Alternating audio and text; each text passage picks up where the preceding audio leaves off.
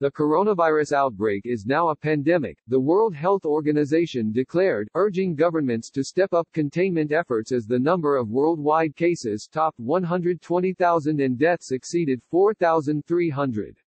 The United Nations body had previously stopped short of such a designation as the illness spread from China, with major outbreaks in South Korea, Iran and Italy, where deaths due to the virus surged past 800 on Wednesday.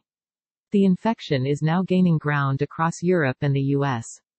All countries can still change the course of this pandemic, WHO Director General Tedros Adhanom Ghebreyesus said in a briefing. Those with a handful of cases can prevent those cases becoming clusters and those clusters becoming community transmission. The new coronavirus is the cause of the first pandemic since 2009, when a novel influenza strain swept across the world, infecting millions of people. There's no strict numerical definition of a pandemic, and the WHO had previously avoided the label even as the outbreak accelerated. The agency generally looks at how widely cases are spreading around the globe along with the deadliness of the disease and the effectiveness of containment measures. The virus has already reached more than 100 countries. What it means if the coronavirus is called a pandemic, quick take.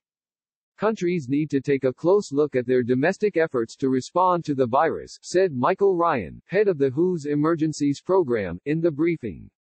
Those in Western Europe should look at their control programs and assess whether they're doing enough to suppress transmission and push the virus back, he said. Iran and Italy are in the front line right now, he said.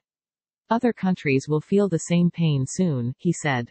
Confirmed cases in Italy rose by more than a fifth to 12,462 on Wednesday, with 827 deaths. Coronavirus is breaking out all over. Can we call it a pandemic? The WHO in January called the outbreak an international health emergency and later raised its assessment of the global risk to its highest level. Tedros has previously expressed frustration with what he described as a lax response to the crisis by certain countries that weren't named. At Wednesday's briefing he called again for a more aggressive response, saying countries should double down.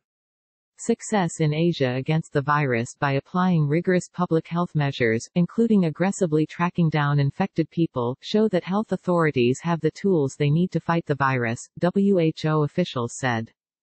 It's not a matter of tools, it's a matter of will, said Maria van Kerkhove, head of the World Health Organization's Emerging Diseases Unit. It's a matter of how do we use our best efforts to drive this down. With assistance by Gerald Colton.